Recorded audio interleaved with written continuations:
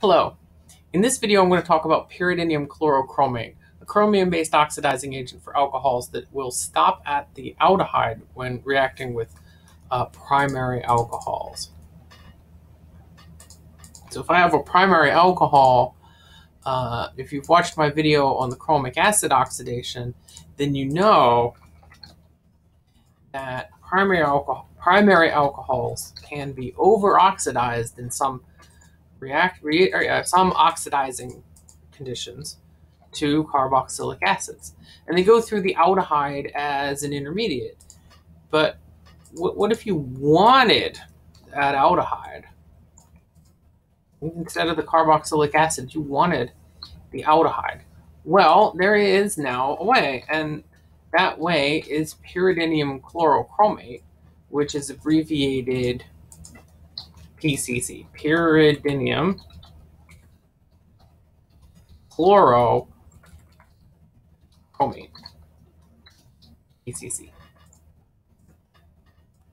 Pyridinium chlorochromate is made in situ, so it's generated in the reaction by the reaction of pyridine as a base, hydrochloric acid, or hydrogen chloride, and chromium trioxide.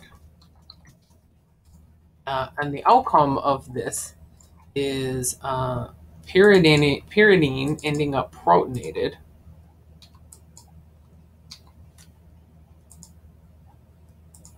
There we go. And the chlorine ending up on the chromate.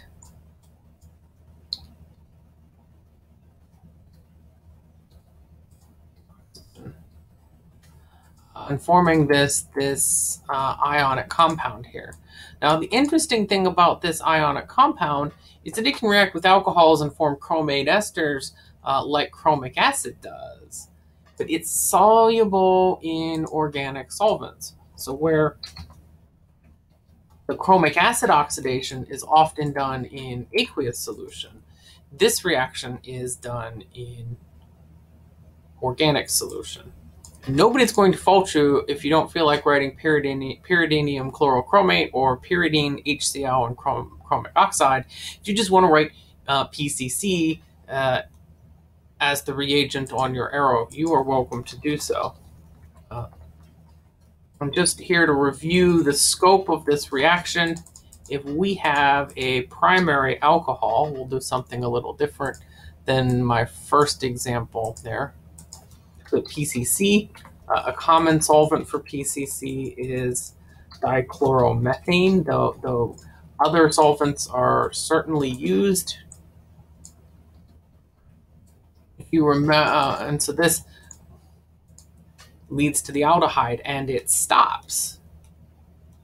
If you have a molecule that has an aldehyde in it and you treat it with PCC, you are going to get no reaction. And that's good, because you might want to stop at that aldehyde. If you have a molecule that has a secondary alcohol in it, like isopropyl alcohol, it will still be oxidized to the ketone. And likewise, tertiary alcohols are also going to react the way you would expect them to, which is to say tertiary alcohols do not react. And if you want to hear my hypothesis as to why PCC stops at the aldehyde, you can go back and watch the end of my video on the chromic acid oxidation, which implicates water as part of the problem. In aqueous solutions, aldehydes can be in equilibrium with something called the hydrate, which presents an opportunity to form another chromate ester that can be oxidized. In organic solution, and this is the key difference here, PCC is not guaranteed to undergo a second reaction with the aldehyde. This video concludes those three oxidizing agents that are typically covered in an undergraduate organic chemistry course. But I plan to follow this video with one more highlighting some other oxidizing agents that have been developed, mostly to avoid using chromium, which is actually pretty toxic. And then some of them stop at the aldehyde and some of them don't, depending on what they are. Thank you for watching.